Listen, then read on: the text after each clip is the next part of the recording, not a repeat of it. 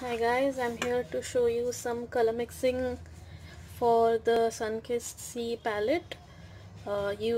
This contains almost all of the colors you will need to capture every mood, every time, every aspect of anything related to the sea. The sea is never simply blue. uh, I mean, there are so many aspects, there are so many different colors that are present in the sea, and just making it as blue would simply destroy what it is about. So I can, as an example, look at this one. This is a view of a sunset. At this point, the sea doesn't really look blue, or say it would look a lot more than blue. Somehow a lot of colors combine to make up different colors into the sea. So at sunset it almost looks brown, at night it'll look indigo, it'll look gray, bang in the day it looks blue. But even here you can see that there is a luminosity here. This is where the light shines through the wave, because water is transparent, so when the wave rises up you can see that the light should shine through, and for that you need a different color. I feel that yellow is the best way to add this luminosity to your paintings. Light blue simply doesn't work. Yellow, even it becomes green, it's fine. The ocean is more green than blue. Take this one. This is almost that time where the sun is about to set. There's like, oh, it's not set yet, but it's just about to set. It's not daylight, but it's not evening as well, if you can see. And the color of the sea is also so totally different here. So the sea can be clear, the sea can be muddy, the sea can be I would say tropical waters look different than, say, the waters at your Juhu beach. That's because there's a lot of impurities mixed in it. So there really is no limit to the colors that you can create, to the colors of the ocean. Another important factor is that you can literally create a sea out of, well, black and white, as artists generally do tonal sketches. And if you see tonal sketches, they're just simply done with a graphite pencil or black and white, and you can still make out that it's a sea. So a lot of importance should be given to tonal values instead of simply colors. But colors can also create mood differences, and this applies not just to watercolor paintings but for other mediums as well. As an example, these are some acrylic and oil paintings that I've done. As you can see, there's a two different paintings, two totally different moods, and yet each one is beautiful. Each one depicts the ocean in its own beautiful way. So I'm gonna show you how to create different colors of the sea. We'll start with the greens.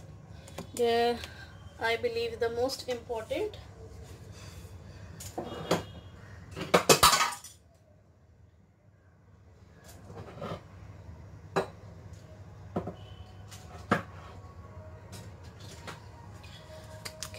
So we got the greens over here.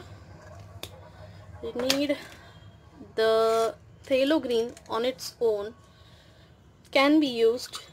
I've used a bit of phthalo green on its own here in these areas, so yes, it can very well be used on its own if you want.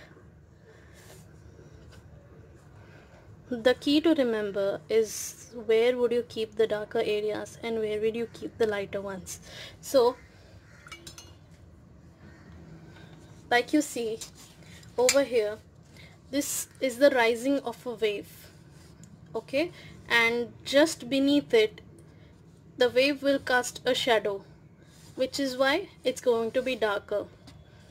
Also, the base of the wave, you can see more clearly here. This is the base of the wave. This is where the water is most concentrated. This will be the darkest.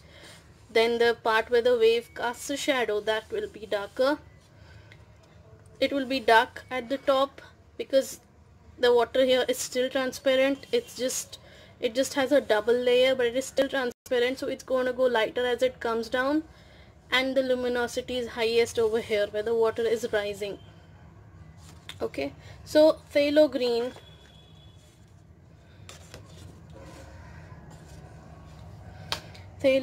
can be used also in combination with other blues to create that gorgeous turquoise color.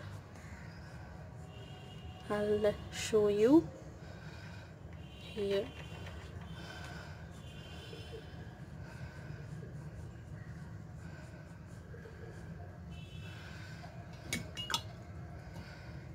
Okay, now I'm gonna get some ultramarine.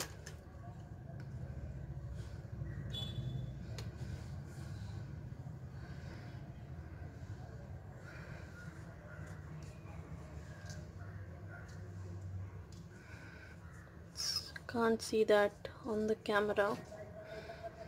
Maybe you can you? Creates a really dark, rich turquoise value that you can use. And then you have the phthalo, which is a very, very strong color. You can achieve amazing depth, amazing darkness using phthalo, and both the phthalos, phthalo blue and phthalo green. Look how rich it looks. You can use the yellow for the lighter areas in combination with any of your blues. Let me show it to you. Yellow is truly the best for luminosity. Please don't lighten the hues of these colors. Even if you just glaze the yellow on top of it, it looks absolutely gorgeous.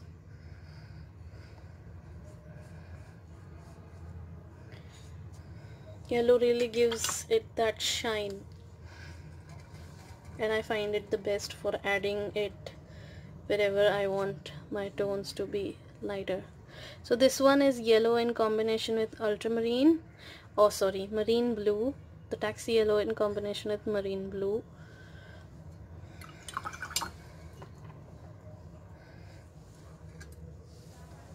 Phthalo is a completely transparent, non-granulating color, so you get a much more vibrant and clean mix with this.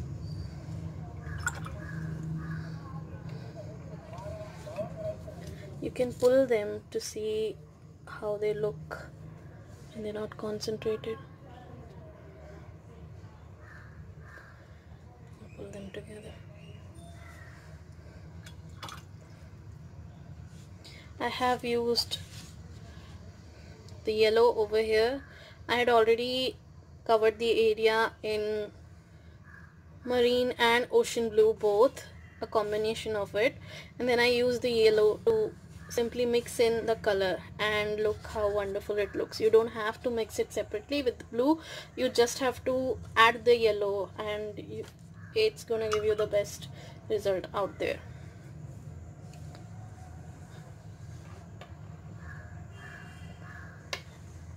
Raw sienna also works like yellow.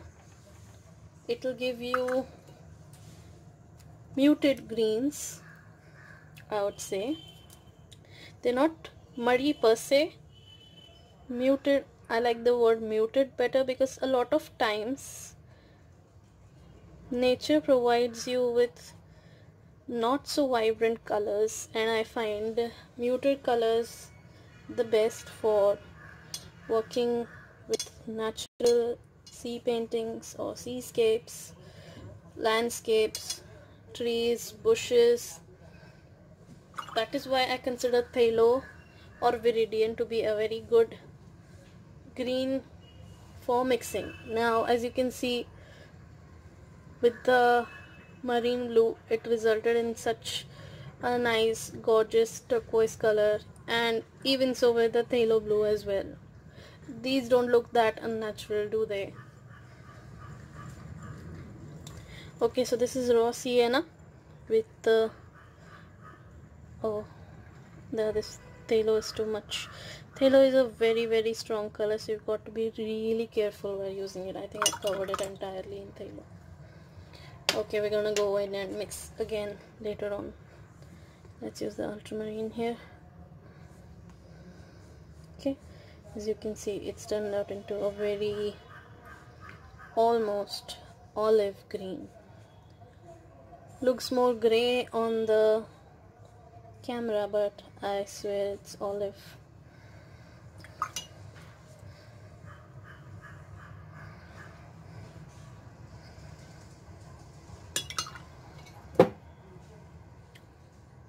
Let's mix a little sienna into the phthalo.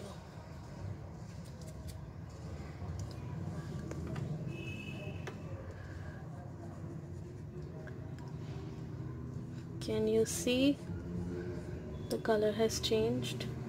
I guess you can't. I'll just pull it a little so you can see.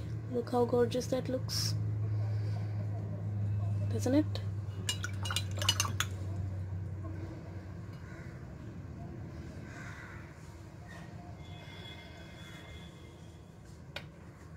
You can use all of these colors to represent the water in different tones, different variations. You can get whatever you want through these green colors. It can also be used for the sky. I will share you some violets for the sky.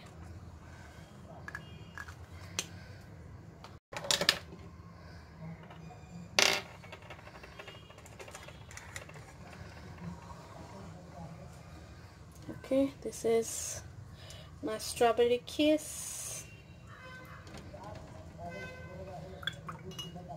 My colors are a bit muddy, so many apologies for that.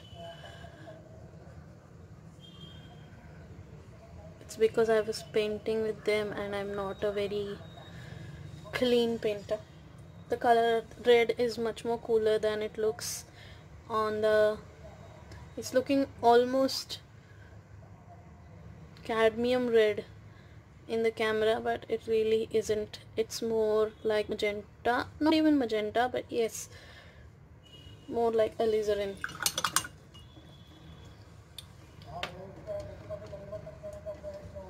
With ultramarine, it can become muted again because it's a very cool red.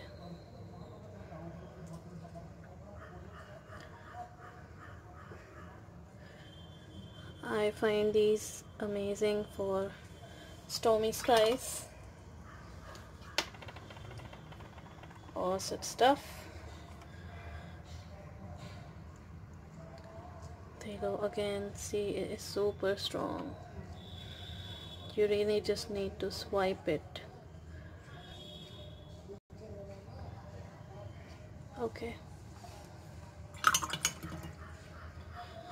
So ultramarine is a blue that leans towards red. I'm sorry, I think I got it wrong the last time. Ultramarine is a blue that leans towards red. It's a warmer blue and it gives you violet, a cleaner violet. The phthalo will give you a muddier one, muddy yet intense.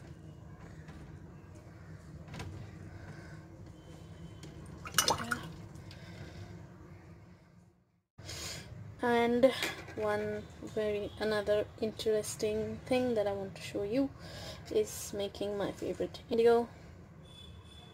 I'll mix it up here. I add phthalo, I add ultramarine. Cool and warm tones, they can neutralize each other sometimes, and add in a little bit of the red.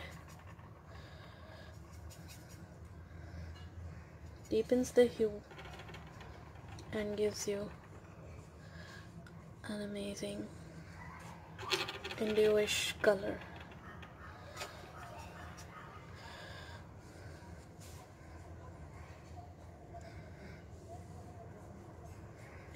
This is simply amazing. Look how gorgeous and pigmented that is.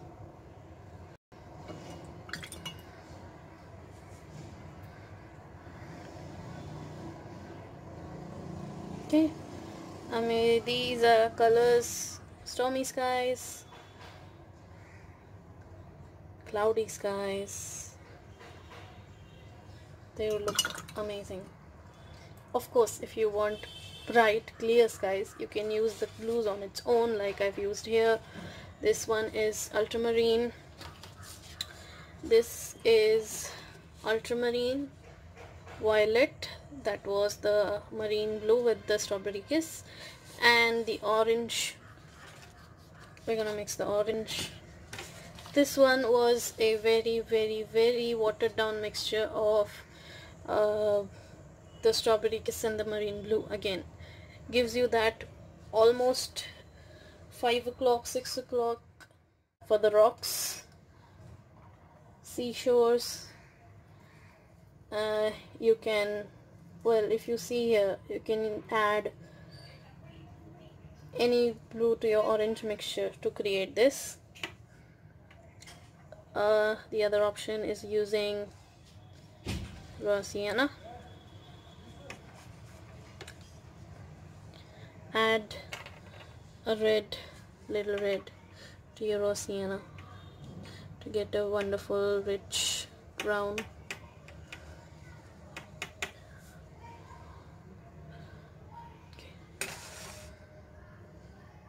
Okay, can you see that?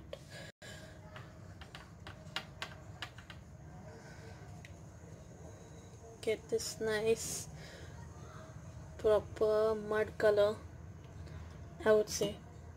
You can add in a little yellow for a little warmth if you like.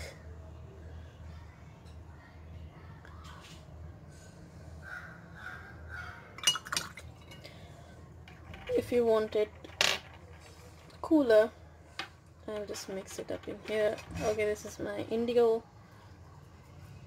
I'll just mix this separately over here.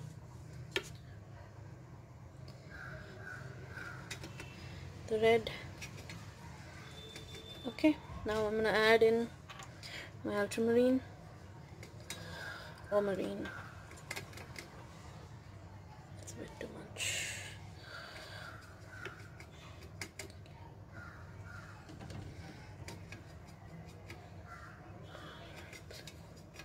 So you're gonna get a much cooler brown.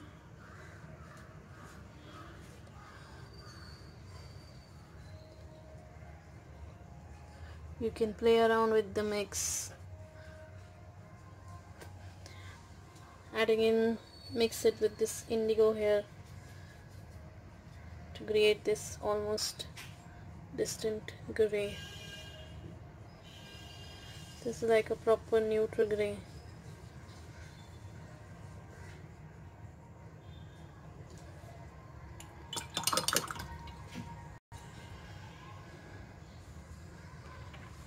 Let me try the orange again.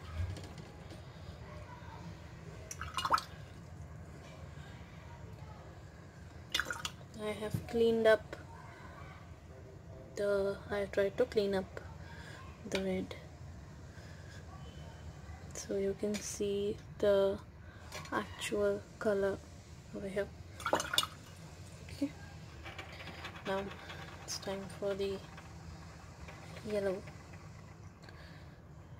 Okay, so this is a much better orange, right? Much better orange. Okay, so you can mix, match a lot of things to use in your oceans, to use in your seascape paintings. You can use so many colors, you can create so many objects. I will share my tutorials, my process videos of the paintings that I have created, and here I will mention the colors used, the combinations, as far as possible. Please keep on the lookout. Thanks for watching. Have a great day. Do check out the palette and let us know if you like it.